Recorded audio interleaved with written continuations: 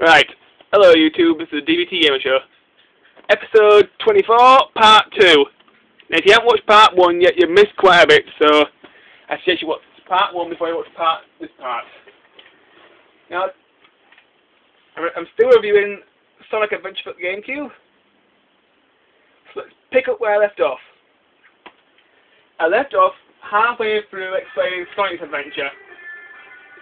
Most of Sonic's stages are just running through levels, like in every other Sonic game.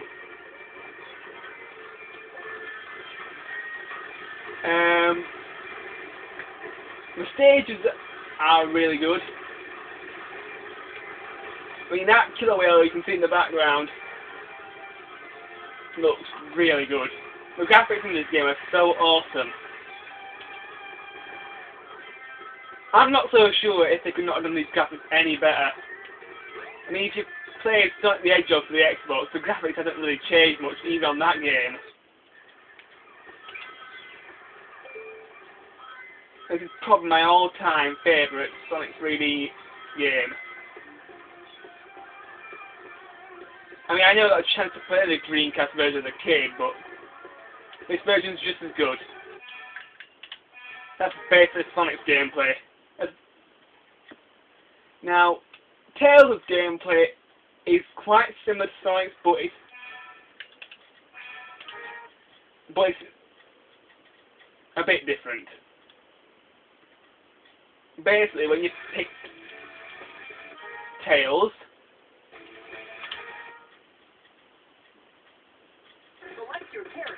here we go. Tails has several items as well to help him get through the game. He has a ribbon badge, which makes him do continuous tail attacks, and he has the jet shoes. I think that's all he gets. When you start the game, you can only do one tail attack like that. But when you get the ribbon badge, you just do this: spin around like a spinning top, and destroy all your enemies. Hey! Jet shoes really help because Tails can't fly for that long in this game, so the jet shoes really help you get around when you're flying. You press A to jump, hold A to fly.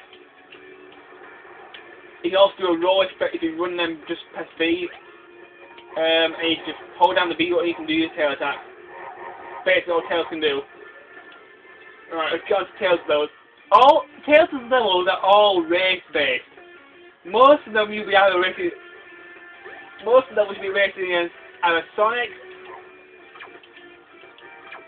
or Dr. Robotnik. There's only one level you race Dr. Robotnik, and that's probably Tails' last level.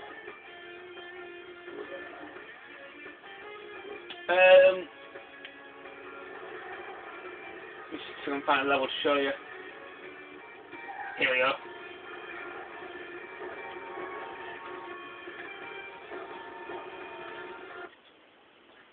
Right, this is the one of the levels that Tails goes into. You think you can keep up with me? Basically, there's a small bar at the bottom. That bar at the bottom shows who's in first and second place. And you got to race against the character. And the person who...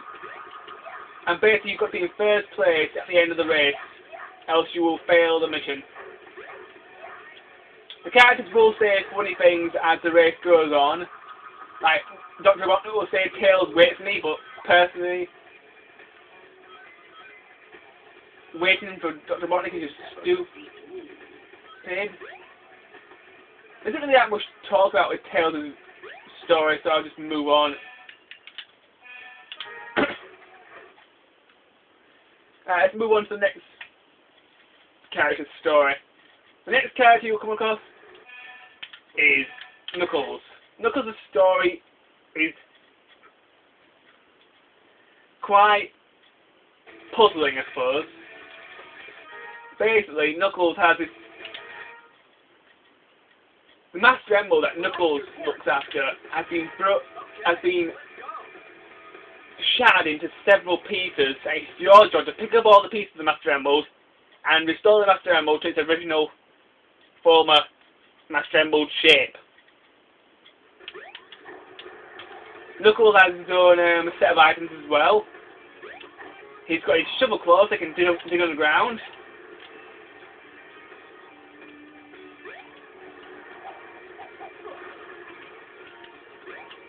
And he's also got his fighting gloves. The fighting gloves make you do the maximum heat Knuckles attack. This acts basically in the same way that Sonic's light speed attack acts. So that's basically how it acts. You press jump and jump again, you can do the glide. B buttons you punch. That's basically it. So I'll show you one of Knuckles' levels now.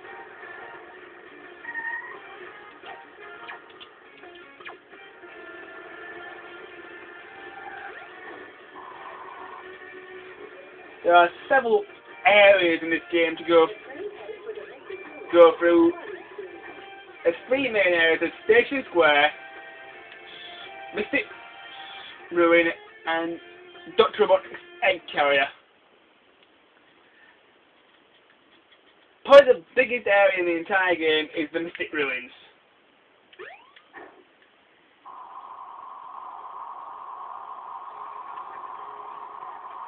Knuckles can climb up walls as they used to be able to do in the 2D games. Oh, God damn it, where in the hell is that level?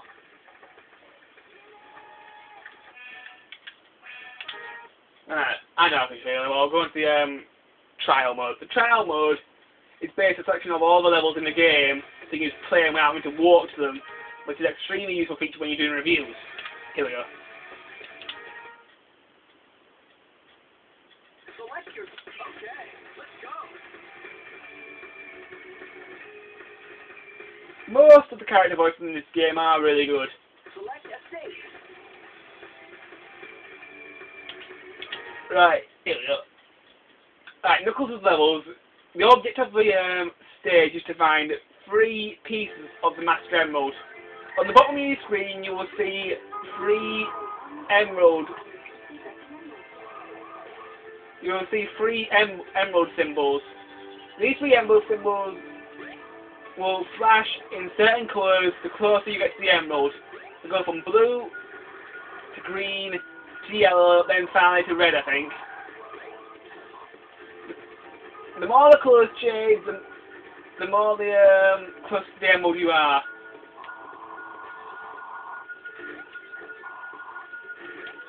There we go. Once you find all 3 Master Emerald pieces in each level, the stage is over. That's basically Knuckles' story.